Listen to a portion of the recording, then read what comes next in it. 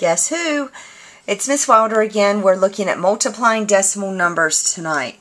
The standard's the same as it's been with the adding and the subtracting, so I'm not going to rewrite that, so you don't have to rewrite that. But we do need to write an I can statement for this.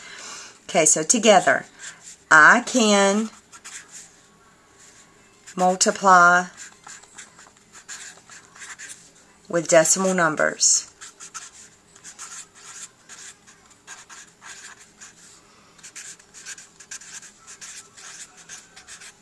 Okay, so right now you should have title, multiplying decimals, your standard, and your I can statement on your paper. Alright, so we're going to look at a problem. We're going to say 1 8/10 and 24 hundredths. We're going to multiply these two numbers together. Now the difference between adding and subtracting and multiplication of decimals is you don't have to line up the decimal points. So don't line up the decimal points.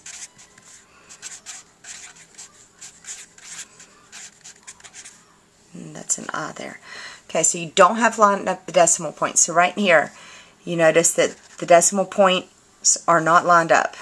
Okay, so I'm going to multiply just like I would multiply 18 times 24. Okay, we're going to completely ignore the decimal points until after we've worked the problem out. So we've got 4 times 8, which is 32. Carry our 3. 4 times 1 is 4. Plus 3 gives me 7. Okay, placeholder 0. 2 times 8 is 16. Bring down our 6 and carry our 1. 2 times 1 is 2. Plus 1 gives me 3. Okay, now remember we're going to add these up. 2 plus 0 is 2. 7 plus 6 is 13. Carry our 1. 3 plus 1 is 4. Okay, so I've got 432. So if I was just multiplying 18 times 24, my answer would be 432. But since I'm multiplying 1 8/10 times 24 hundredths, I need to place a decimal point in this answer. Now the way that we figure out how many decimal points are in the answer is we count how many numbers are behind the decimal point. And in this one, the 8 is behind the top decimal point. The 2 and the 4 are behind the bottom decimal point. So that's 3 numbers that are behind decimal points. So in my answer, I should have 3 numbers behind the decimal point. So if there were 3 numbers behind the decimal point in the problem, there will be 3 numbers behind the decimal point in the answer. Okay? So I want you to try one. I'll give you an easy one. 13 hundredths times 7/10. Okay, I'm going to give you a few minutes to answer this problem. So pause me and try this problem. This should be on your paper when you come to class. Hint, hint, hint.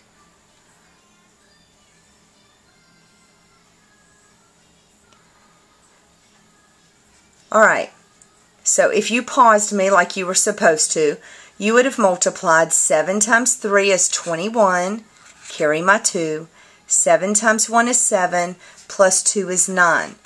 Alright, well I've got 1, 2, 3 numbers behind the decimal point. I've only got 2 numbers in my answer. What on earth am I going to do? Well, I have to have 3. Well, there's 1. I can put a decimal point there. That would give me 1 number behind the decimal point. That's not what I need. If I put a decimal point right here in front of the 9, that would be 2 numbers behind the decimal point. I need 3 numbers. So if I were going to add another place, what do you think I could put in this blank that would make it so that I could have 3 numbers behind the decimal point? Okay, if you said 0, you were right. Okay, my answer is going to be 0.091 or 91 thousandths. Okay, I still needed 3 numbers behind the decimal point. Okay, I only had 2, so I still had to have 3, so I added that 0 at the beginning. We do that with decimals, okay? Alright, one more. This one might be a little tougher. Same problem. Oops. Alright, let's try this one. 3 25/100 times 4.8. Alright. 8 times 5 gives me, there's my decimal point, 40. Good. 8 times 2 is 16. Plus 4 gives me 20. 8 times 3 is 24. Plus 2 should give me 26. Placeholder 0. 4 times 5 is 20. 4 times 2 is 8. Plus 2 more is 10. 4 times 3 is 12. Plus 1 is 13. Alright, so I'm going to add these up.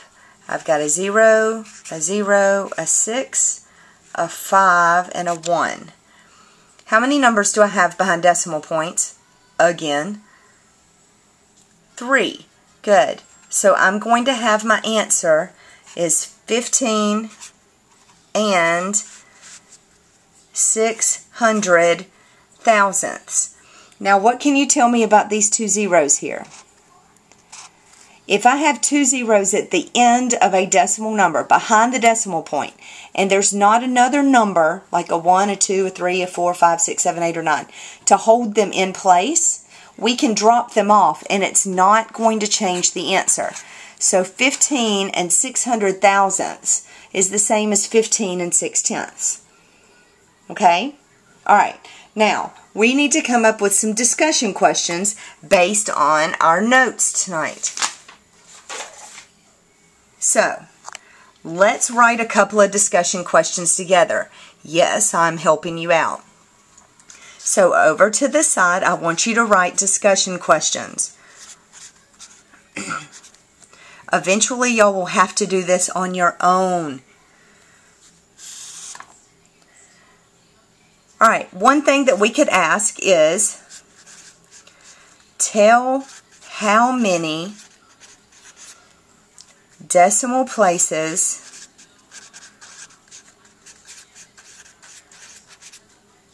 are in the product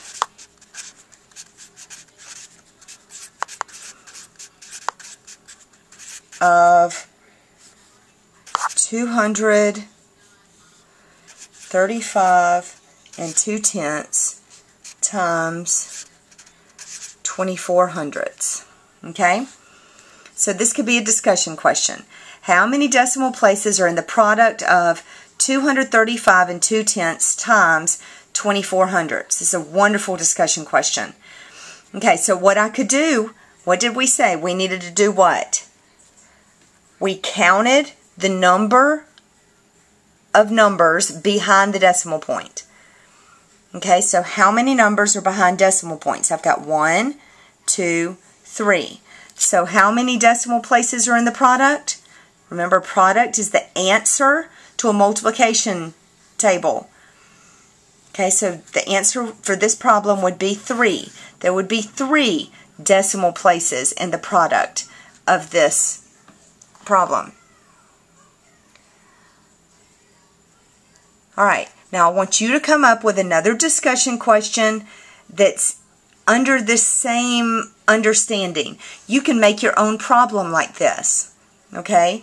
Or if you want to go into detail and ask a specific question and just ask what is the product of, you could do that. Or which is greater, and you could do two different facts and ask which product is greater. Those are really good discussion questions, and I want to see what you come up with. I will see you in class. Toodles.